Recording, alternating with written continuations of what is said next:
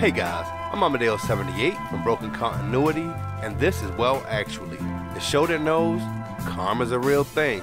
Today, I'm talking about Galactus. Galactus is a cosmic entity.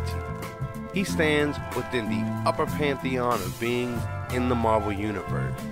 He's not God, but he's very, very strong.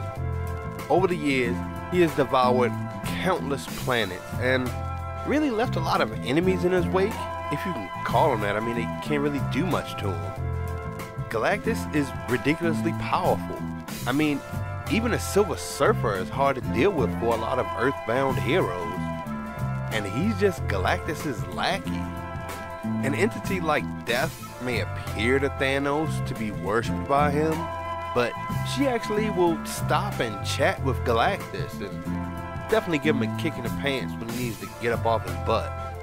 All of this to say that if you're an Earthbound hero, you really don't have much of a chance going up against Galactus. Well, actually, I think I have the exception to that rule.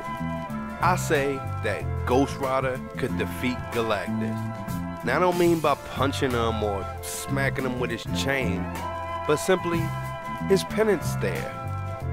Yes, this did happen in an episode of the Fantastic Four cartoon, and Ghost Rider literally rides in, stares down Galactus, and breaks on out. But there's a precedent from comics.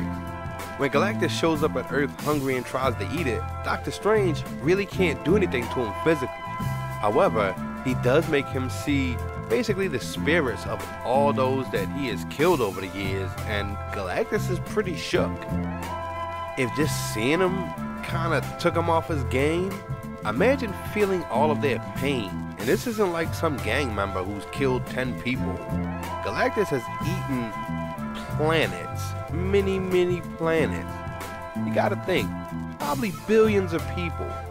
In this case, it's not about Ghost Rider's power, it's more about what Galactus has done. And what he's done, he's been doing since this universe started. Anyway, I'm Amadeus78 from Broken Continuity. Thanks for tuning in.